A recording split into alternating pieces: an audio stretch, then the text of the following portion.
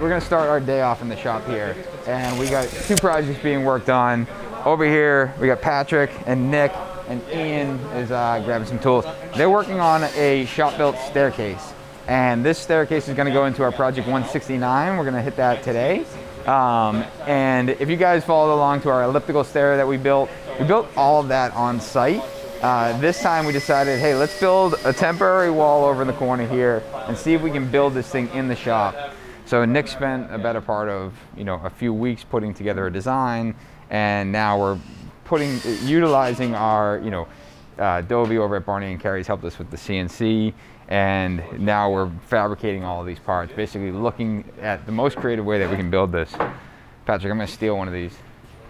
So all of our white oak treads we're able to get pre-manufactured. Nick found a supplier local to us, was able to grab these for us. What Patrick's doing is he's actually installing the risers to all of these treads. So what's going to happen is we're building a housed stringer on the bench here. And what I mean by a housed stringer is that we're going to actually router out a groove for our tread and riser. So that piece of poplar that's 1.5 inches thick is actually the outside stringer that is supportive, but also the finished product. So he'll take these, and at some point, once these are routed, these will slip in just like that. And what's nice is, like I said, Patrick is assembling these on the bench. You got screws here attaching to the tread, making sure that that seam doesn't open up.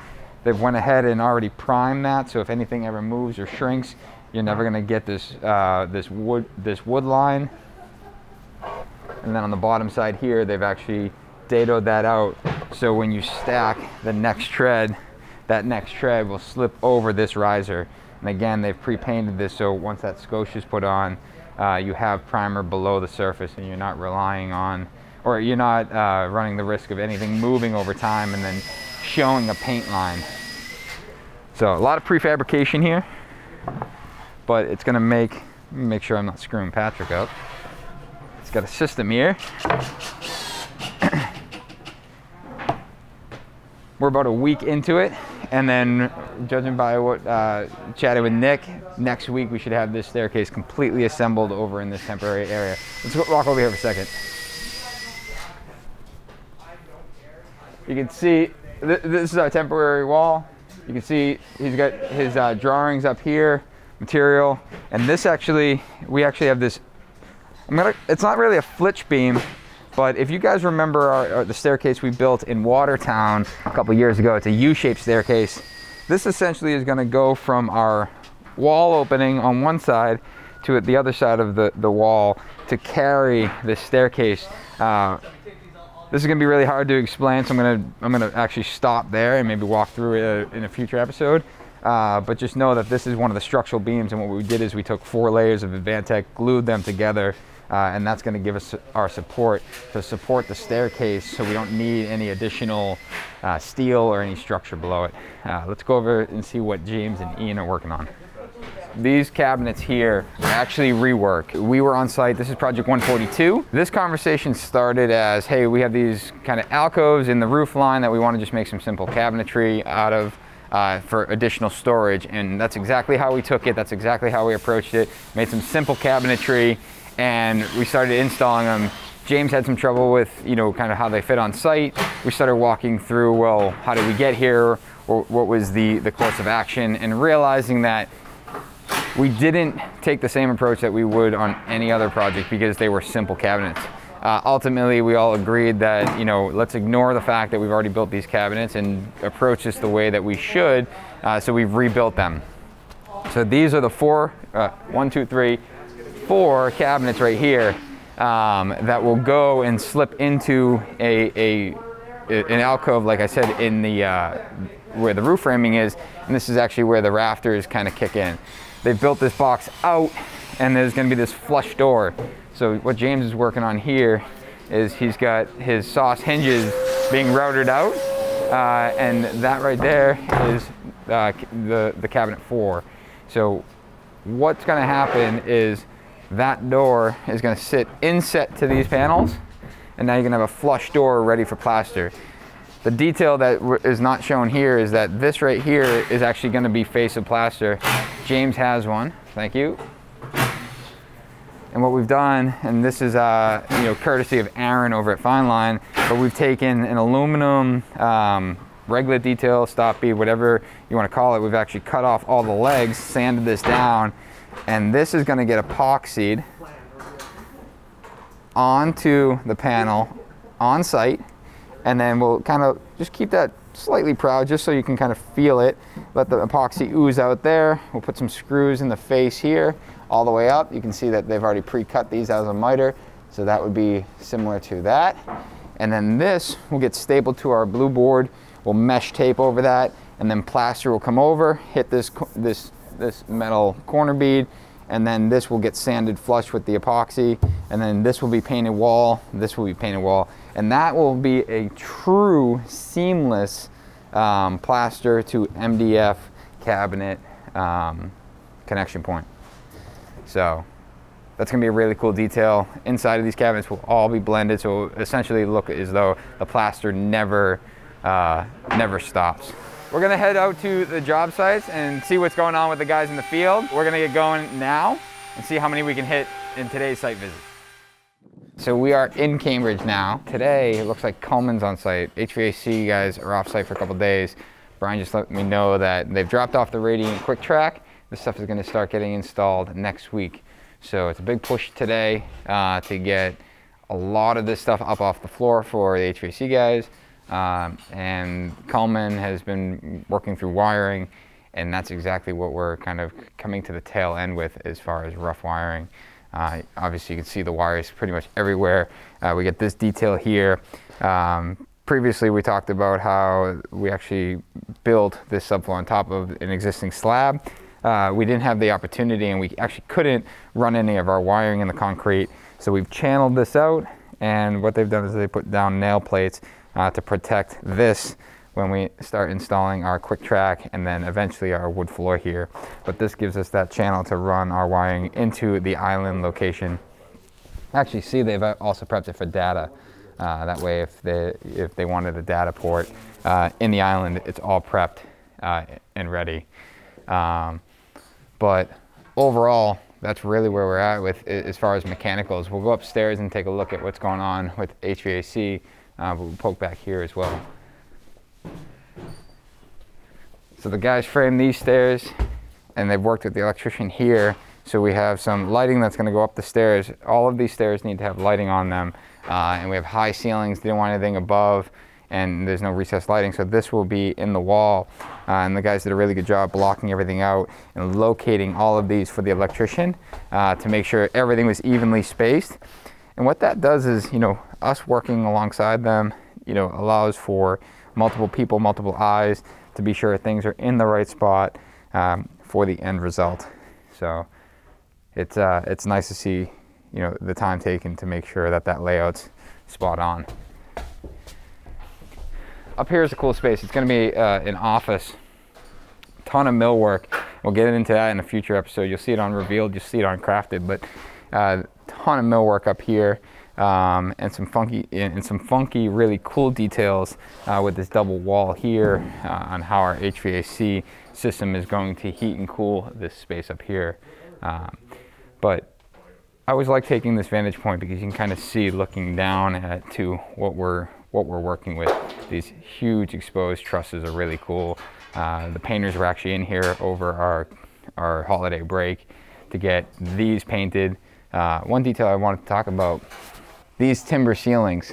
It's an existing timber ceiling, but they have all these seams in it. Now these are tongue and groove boards, but we were getting, they called it black rain. One of the neighbors called it black rain, is that when people walked up on top of that ceiling, stuff would fall down. So the painters actually went through and caulked every one of those seams, but did it really deep in there. So once it was painted, you actually couldn't tell that those boards were caulked. But it protected any of that debris from falling down.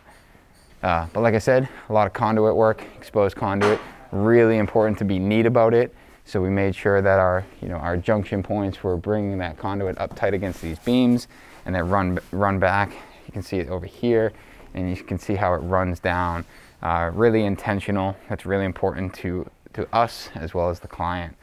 Why don't we hop on the other side and I'll show you what's going on with the HVAC.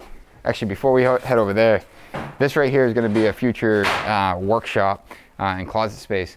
But you look above here, everything is framed out with a 2x8, except for this center section here, it's 2x4. The reason is, and you see this line set hanging above, there's actually an air handler that's being tucked up into this ceiling space.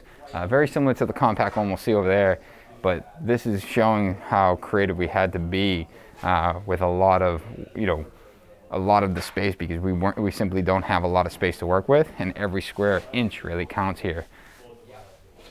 Didn't even realize this stuff was stacked up. This is huge. This is actually quiet rock.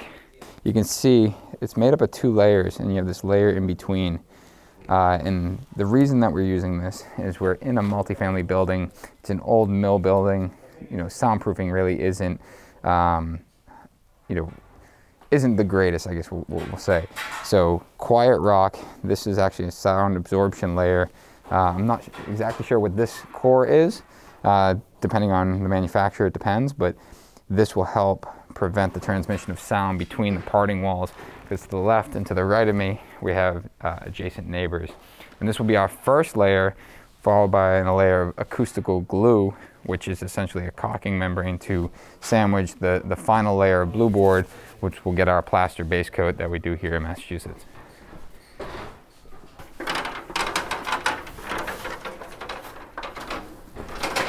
On this side, it's our primary suite. To the right here, or to your right, is an elevator. So this is basically future-proofing. We'll have a one-stop elevator from the entry up to here. Looking above, here's one of our air handler units, the compact unit. We're tucking that into, again, a tight space. You can see how, we're gonna have to add access to this space to service that unit, but we're utilizing every square inch to get these installed in a place that makes sense.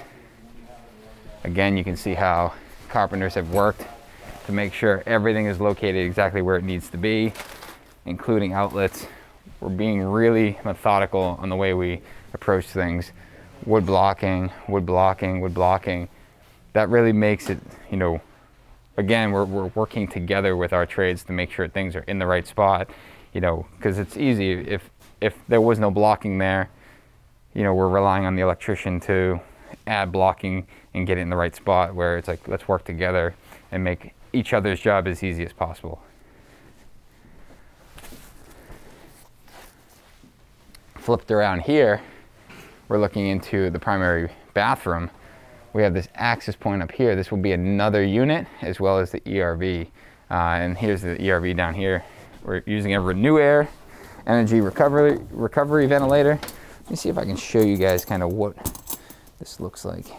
This actually does a good job. So I'm going to do a elementary explanation of this, but essentially, if you follow my hand, if I'm taking the stale air, my stale air is coming through here and going through this core, and then it goes outside. So pulling the stale air out of the building and then shooting it outside of this core and going through there. This is a pleated core. So what happens is when you bring in fresh air this way, you pull the fresh air in, goes into the core, it crosses, it never mixes with air like this, but the temperature transfers through this the pleated core. The temperature and humidity being an energy recovery ventilator. A heat recovery ventilator, HRV, would only transfer heat, and that moisture would actually be dispersed into a condensate pump. But that fresh air would come into this core, cross over, and then be supplied to the space. And in here, what we're doing is we're actually supplying it through a trunk that runs along one of the beams down below. I'm sorry, let me back up. That's where the exhaust is coming from. This is being supplied to the HVAC units to dump fresh air through the existing or the proposed ductwork for the heating and cooling. Last thing I want to point out before we head over to our next project is, I'm gonna stand back because they just yelled at me for saying this thing's live. They got a cover for it, they have it taken off right now. But the way everything is labeled, and this is huge because, you know, number one, seeing this, you can see the care that's put into it, but also for future proofing, you know, if something gets mislabeled or there needs to, you know, something happens to the label, everything has been, you know, labeled right here. What they do is basically leave a piece of that Romex. You can see this right here, and that's going to be for the water filter. Stuff like that just makes a big difference. It's nice to see that put together. Again, carpenters made sure that they had solid blocking. It really comes down to working together and making sure that we're supporting each other and thinking about the next trade. Let's head over to our next project and we'll go from there. All right, we're gonna head over to project 174. It's a small 2-bedroom condo that we're doing in Beacon Hill. Project 174. Tim and Cooper are on site here. I've shown this every time I've walked in the site visit, but it's still one of our favorite features. And every time we walk through, it really just invites you right into the space, which is exactly what we wanted to do. It drives you right into here. Again, tight site. I think it's just around 700 square feet, if I remember right. You can see a lot of the cabinetry has been installed. Everything's been plasticed up just so we're not getting dust and things on it. This is what I was talking about here, is we have these two freezer and refrigerator. I don't even know if they're called columns because they're below the counter, but everything is below the counter, so we don't have this large column.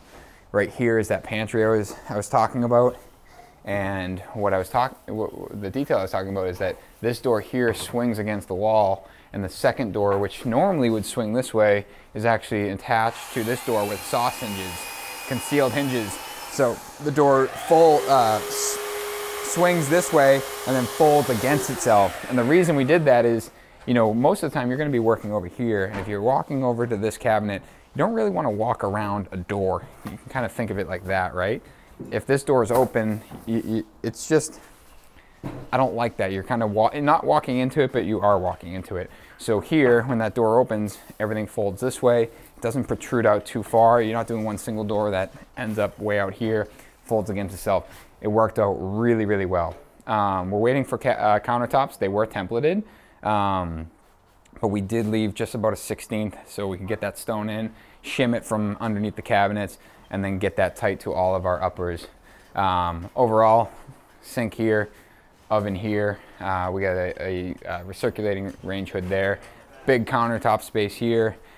Island here. Yes, we have an all-in-one LG washer dryer combo in the island because we didn't want to waste any closet space elsewhere. And then we had Rich from Costa fabricate these steel brackets that are going to support the end of the two islands, in which will get painted to match this steel column.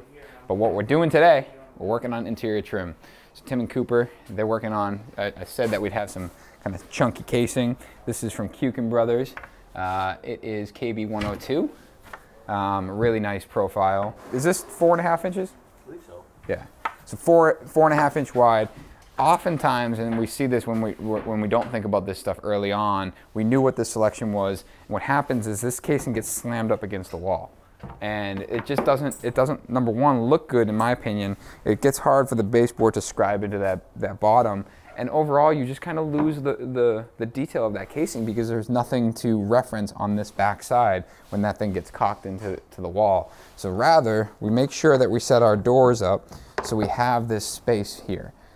Even though it's going to be a pain for the painters to get in there to paint it, the baseboard can tuck behind it, and it looks intentionally thought out, and it gives you this defining edge for that casing.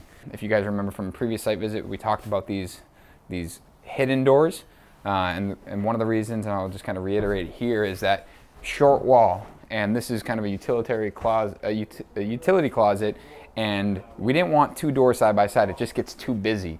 A lot of these walls are going to be wallpapered, so we decided to do a hidden door here. So your focal doors are your bathroom, your bedroom, and your second bedroom / office. And that one will get wrapped in wallpaper and be hidden, designed also for it to go, for the baseboard to go right underneath that door, so it swings right above that.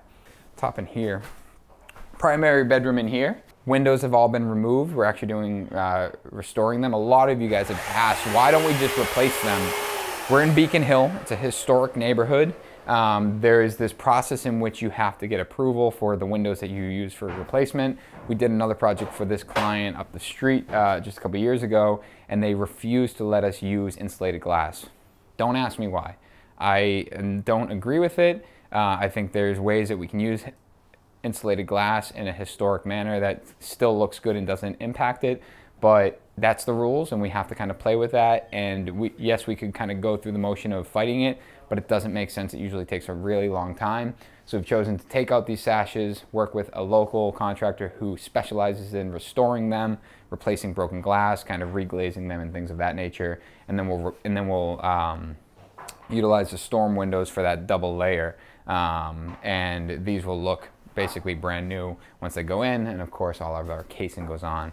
And then over here, living room here, so what Cooper's working on is this double door, and this double door is in the quote-unquote second bedroom but also office. And what this is allowing us to do is essentially open these two doors up and have this flowing space so it's not totally closed off. It gives it this sense of openness and allows this room to feel bigger by incorporating that space. When the doors are closed, they're actually glass, so it still allows a lot of that light to flow through. If that was a closed off wall, it would just feel a lot more cramped. Behind here, you see that other hidden door that we talked about. Same thing, it's a utility closet. We don't want to call attention to it, so there's no need to have a normal door on it. Existing radiators were actually restored, put back on. A lot of you guys ask about our protection. So right now, obviously the floor is covered in ram board, but there are areas that aren't covered. The floors aren't done yet. So we do have one additional screen and coat on these floors. But we obviously do our best to protect them, you know, while we're working. The reason that we stained and put that first coat on is so underneath the baseboard, because the baseboard is being installed after, it's coated and it's protecting the floor so you don't get that. If anything shrinks, you don't get this raw wood look. They started with hanging doors, they'll go into casing, baseboard, and then crown molding will be really the icing on the cake per se. And that crown molding actually ties into our cabinetry crown molding, which is the same profile. Speaking of which, even though we framed the ceiling, we realized that we had some discrepancies in ceiling height, you know, pluses and minuses. So when it's within, you know, a 1/16 of an inch, we would consider that a caulkable joint, where we can go back, we can caulk that, and we paint the ceiling to that caulk joint to the crown molding. Now there's a couple areas where it's an 1/8 inch plus. So what we'll do is we'll actually pull out those recessed lights and we'll actually mud up to the crown molding, screeding that discrepancy out. So we're actually building the ceiling down at the crown molding to tighten that gap. We certainly don't want an 1/8 inch, 3/16 or larger gap of caulking because it just kind of ruins that profile. My general preference is to keep the cabinetry down from the ceiling and have this defining line, but in here it did make sense, especially with crown molding running through the rest of the space. So that's about it here for this week. These guys are going to keep going on interior trim, and next time we check in here, we should be right through, pretty much through the interior trim, and we'll start rolling into some of the additional finishes. So let's head over to our Back Bay project, Project 142, check in on how the plaster is going, and also show you guys some of the glass details that have been installed since our last visit. All right, guys, we are at Project 142. I'm going to call this our flagship job because this has been going on for well over a year. There's an immense amount of detail that goes into every step of the way. And one thing that I'm standing under right here is this walkable skylight. This was a big feature in this project. We just got this staging tower down so you can see it. You can see the amount of natural light that comes down. We're not going to head up there today because it's icy and it's freezing out, but that skylight actually sits flush with our pavers on the roof deck. Completely walkable, so when you're standing here, people can actually walk across it. It's totally comfortable to it. You don't actually think about it because of the flush nature of it. But you can see here, we actually have our glass in as well with our monostringer. We have some fanfold insulation preventing any damage to it, which is that pink stuff, but these are single sheets of glass. We're not doing small sections. These came in single piece. We craned them up to the roof and we attached them. That monostringer, you see all these these clips that hold the glass on the side of the monostringer. Those don't remain exposed. We actually have the grain matched white oak caps that go on the end, so it looks as though those treads run through the glass. I apologize about my speech today. I'm obviously a running low.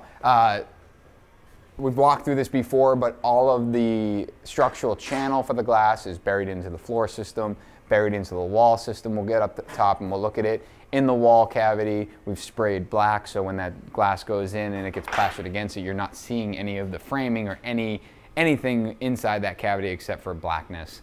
And which is really nice because when all said and done, you'll see it kind of a sneak peek over at the main stair. This is going to look just like glass with no clips, no structure, really, really clean. But let's go over to the main staircase because they've been working really hard on these details. We really put a lot of forethought into the details, especially when it comes to plaster. You have this sheet of glass here, single piece, very difficult to get in. You had to slide it in and then slide it into what right here is actually a steel C channel with an aluminum U channel that supports the glass. So again, no structure is exposed supporting this glass. On top of that steel C channel is an aluminum U channel that supports this glass. The glass is dropped in to that U channel and then pour rocked in place, so it's permanent. But this glass, and the glass at the top of this staircase are all in line, as if a piece of glass kind of slid down and then, you know, divided up into 3 sections. It was really important to keep those aligned just for consistency. Now let's talk about this stringer. It's designed to look just like, it's going to be plastered, number one, on the outside. The guys at Van Gerven were able to source this essentially aluminum cap that will tie into the blue board, get plastered, and they've actually detailed this single piece and cut this around as the aluminum cap. So all of this will be painted white, and when you're standing back, it just looks like a white beam that rests on that 4 to 5 inches of white oak tread. Never really understanding what went into making this, you know, the detail that it is. You know, things like getting this in one single piece rather than splicing it or having seams that you had to deal with. You know, the guys were talking about how they had to essentially slide this thing in and prevent, you know, slide it down over the glass, preventing any scratching and things like that. You know, if we flip around here, same thing with this one. This one's even more difficult. Single piece all the way down. It's wrapped around the glass and goes all the way up. You turn around here, Doug, you know, they got this hole here, and you know, originally they had thought if they cut that hole, they can kind of maneuver this around and in. But Steve actually just let us know that he had to cut this board, take this board down, shove it up in the wall, and was able to get it down and over. A couple of the details, you know, up here, you know, when this all gets plastered, there's actually going to be this really intentional 1/16 gap between this beam and the ceiling to allow this to move separately from this, but also creating this separation. You know, on the back side here, we have our wall stringer essentially, which is flush with plaster. You have this 1/2 inch shadow bead that matches our baseboard, goes up underneath the top tread, and then what we're going to do is we're going to run a stop bead from this shadow bead straight across.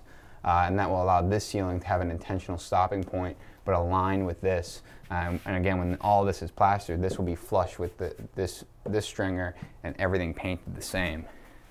So when we go around here, let's talk about some more details. This 1/4 inch reveal is essentially allowing this plaster to come up and have an intentional stop. And then we have our oak flooring that, let me see if I can get this. There we go. So you can see our oak flooring goes right into the floor. Again, that glass is buried into the floor. There's no structure exposed. So again, this has to be all coordinated as to what goes first and when. And this gives us the intentional stop for plaster, gives us a nice intentional shadow bead all the way across. See if I can keep that back. Now we take this reference point and make sure that that is plumb with the top of the beam for that staircase. Again, a reference point that's really important. This is going to be our leading edge of plaster. That's our leading edge of plaster. That plaster is going to go down and then transition down into this beam. So this side is going to get padded out, and they'll stop bead around each tread individually. Again, leaving that really nice, tight, intentional line. You're not trying to push plaster up against a dissimilar material, and that's really important to us. We turn around here, our handrail brackets, all stainless steel. This will be a stainless steel handrail coming down. Typically you see the escutcheon on top of the plaster.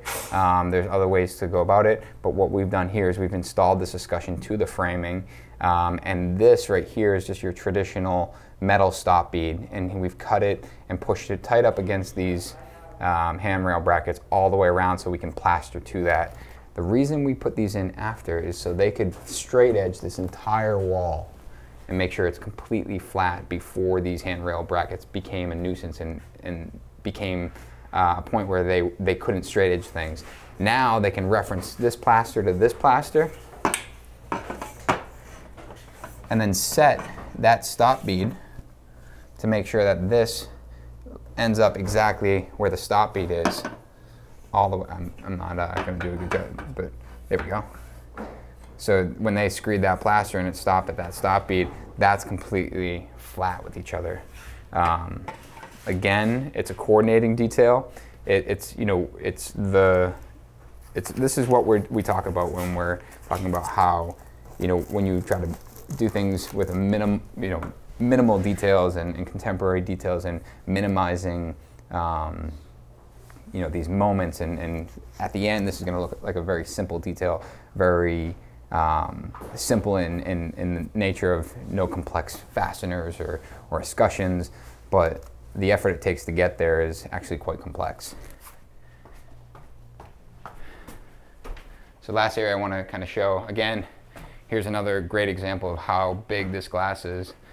Here to here, this glass is one piece, again, buried into the wall. So you have to think, it's buried into the wall here, so when this gets dropped into the channel, it actually has to go back, drop in, and slide in.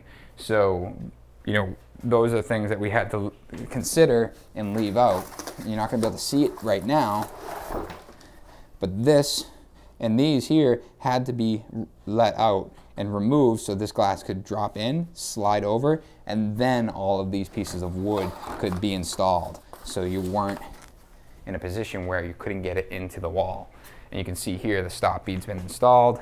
If you look through there, everything's been painted black. So again, this can be plastered, and when you're looking at a diagonal, it's just black.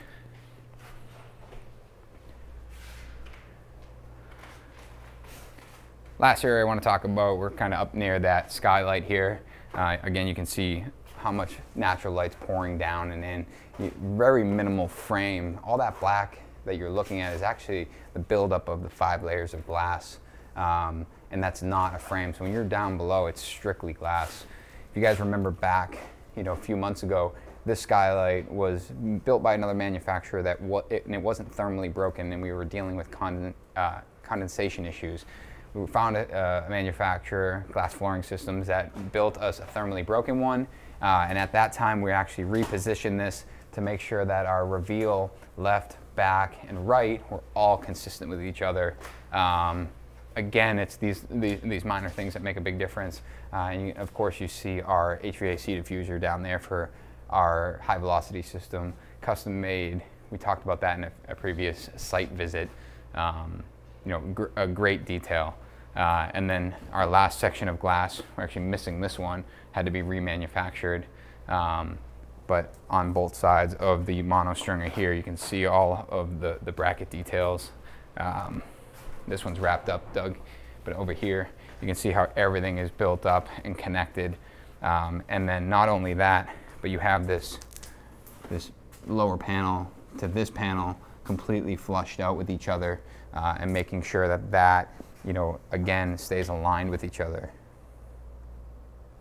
It's really important. These are the things that matter. The reason actually this piece got recut is because what Nick detailed is that you have this tread end here, and this piece of glass actually has to notch around this one tread to keep our corner really tight, and that corner is going to be designed to be right here. So you have this really clean corner, no overlapping glass. It's designed to be, again, minimalistic. All right, so in the shop this morning, we talked about those cabinets that we chose to redo, and these are actually the areas that we're talking about. We actually have already taken the cabinets, the original cabinets out, but you can see that here's the mansard roof, and we have this wall built in to basically flush everything out. And originally we just kind of plopped some boxes in there, and we were going to have regular hinges and a cabinet door that's shut that would hopefully flush out with everything. But instead we have new boxes going in that you'll see in a future episode, where we're going to mud flange, like I showed you in the shop, into the plaster. So this plaster will get chipped out, and they'll replaster that, giving it this seamless plaster to cabinet box look without these unnecessary steps. So you have two here. Those are your white oak drawer boxes that we're able to reuse, thankfully. And then you have two over here as well. And again, it's these things that, you know, it kills us to have to redo work and have to, I mean, last year, if you guys hadn't listened to Brad from AFT, he had me on his podcast, and I actually divulged probably a little more information than I usually do about how much we spent in rework. So give that episode a listen if you'd like. But this costs us money. This isn't something we can build with a client, but ultimately that's not what this is about. This is about doing our very best work everywhere, including these cabinets that probably will be opened once or twice a year to house extra pillows or Christmas decorations or things of that nature. We still want that experience to be the same. So I'm glad you guys get to see what they look like now, and then in a future episode you get to see what they look like going in. We'll capture that detail as far as how we're going to make that transition from MDF to plaster, and then of course the final reveal will be where it's all worth it, because that's always how it is. So now we can go, like I said, we're going to head over to our last stop, Project 169 in South Boston, where the framers are working on wrapping up framing. We have the plumbing and electricians working through rough, but I made a major skylight change in location, and I want to walk you through why I did that and the result that I'm after. So let's head over there. So we are in South Boston at our Project 169, and this is a third floor primary suite renovation. Essentially this was an existing couple rooms up here, and what we're doing is renovating it into an awesome suite. First things first, this behind me, while it looks closed off and it's dark, is actually a pretty epic view of the Dorchester Bay, and actually faces south where the sun path is. So in the morning, this is the bedroom. You're gonna get this awesome sunrise across this, you know, it's actually a 4-panel door. The outside panel is being stationary, so the two inside will open up. We'll actually be doing a Juliet balcony here. If you guys remember from our Newton project, Juliet balcony, the doors open, you have a railing right in front, so you don't actually step out there, but you get that sense of being on a balcony. Now, we're in the thick of rough right now. There's a ton going on. Like I said, tight space, open cavity, so we're gonna be a little bit careful. But a couple things I wanna talk about is, number one, we've had to really restructure a lot of things. The mansard roof was framed and structurally doesn't check out on framing. So we've actually removed all of the framing, and the guys have done a really good job of restructuring the ceiling as a structural component to what was going on, and allowing the walls to strictly be partitions. Another thing that we ran into over here, Doug, is that these window bays, these are dormers, and what you're looking at is the back side of our sheathing, 1-inch sheathing, and siding is right on the back side of that. There was no insulation in these. So what Larry's working on over in that one, we'll go over there in a second, they're actually padding these out with 2x on the flat to get some insulation in here. But what they're doing is they're making sure that they're doing it in a manner that, you know, when all of this is plastered, we have this really consistent reveal around the window. That is absolutely key and necessary. So you can actually see this one is a full 2x. This one looks like it's actually been scribed a little smaller. It goes up to maybe 1 inch here and grows as it goes down. But that's so we have this consistent reveal all the way around the window. Another thing is we've added the knee wall, and the way that we figured out where that knee wall height was going to be is we figured out our window stool height, and we took this window stool height and ran it all the way around the room, and now that knee wall goes right there. So you're going to have a seam in the plaster right here, and that seam in the plaster is going to hit right bottom side of our window stool, which is again an intentional detail that we have to make sure that we hit. Luke over here is standing and holding up the wall for the fireplace. We have an awesome fireplace right here. It's going to be a modern detail. We're actually going to lime plaster this.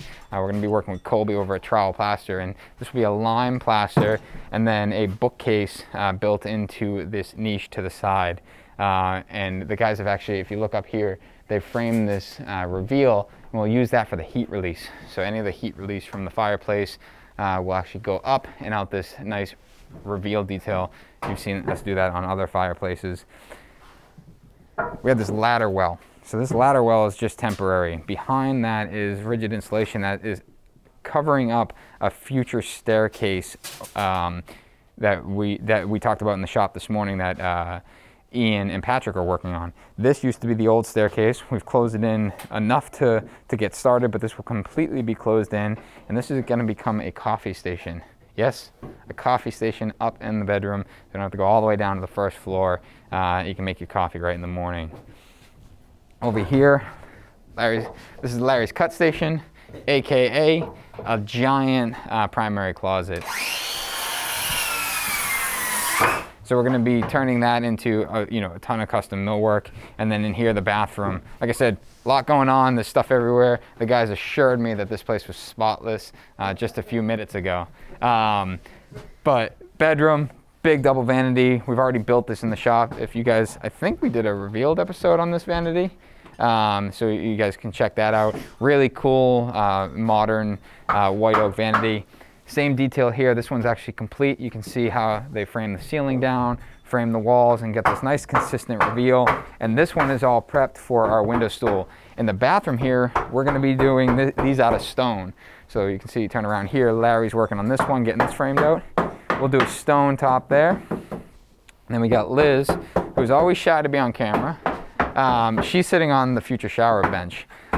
So that shower bench right there is tucked in that mansard roof.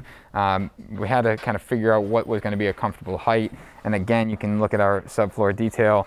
You know, this is a curbless entry, and everything gets pitched back down to a lower subfloor down here. And of course, we talked about this at the previous job, is we have the drain on site. We made sure we took that drain and that it was going to fit from shower bench right to wall. So when everything is tiled, you get that nice consistent 1/8 inch reveal all the way around. Now, electricians are downstairs working on wiring. We got a ton of the wiring in place.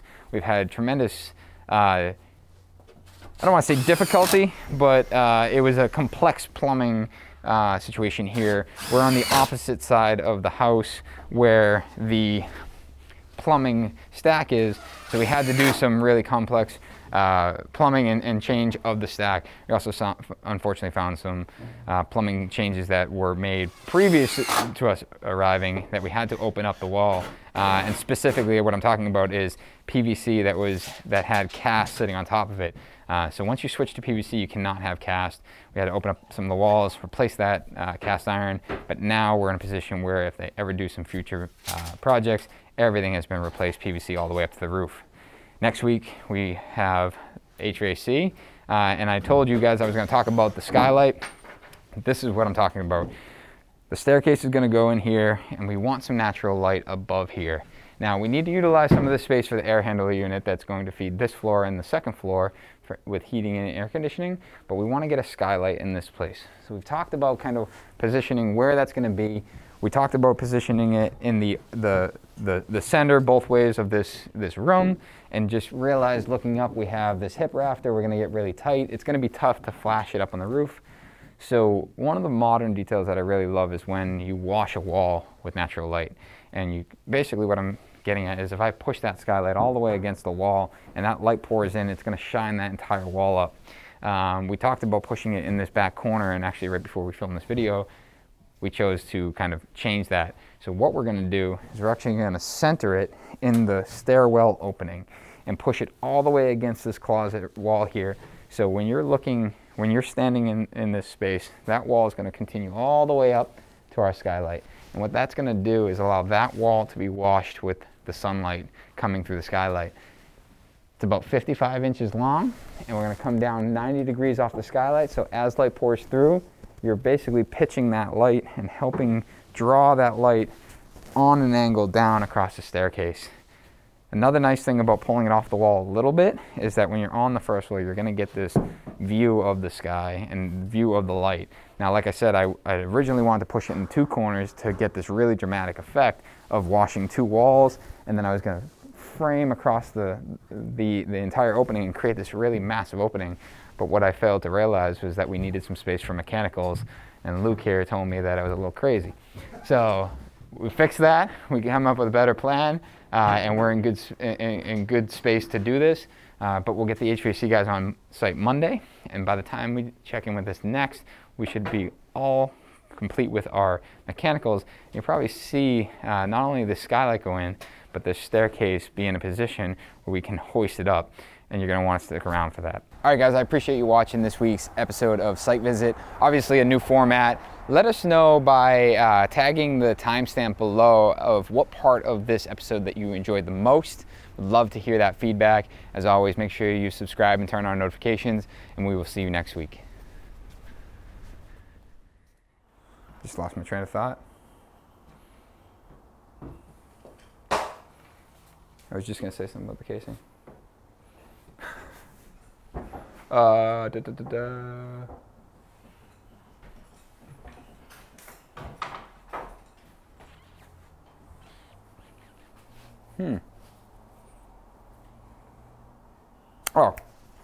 I remember.